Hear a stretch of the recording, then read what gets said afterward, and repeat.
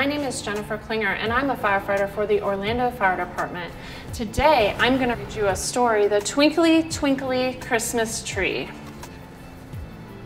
It's Christmas Eve, but I'm gloomy, sighs Mouse. You need some twinkly lights, says Mole. Maybe you're right, it's dark in my house. Let's go and find some. Come for a stroll.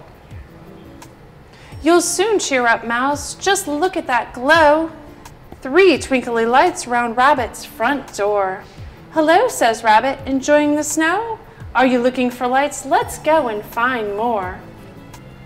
High on the hillside, they bump into Fox. The valley, he says, it's a wonderful sight. You want to see lights? Round here there are lots.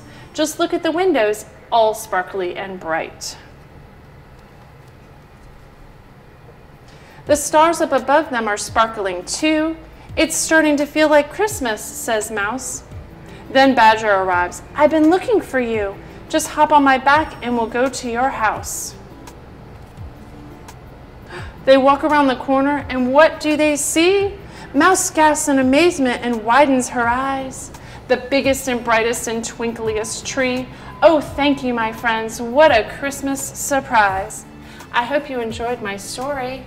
And I wish you the happiest of holidays.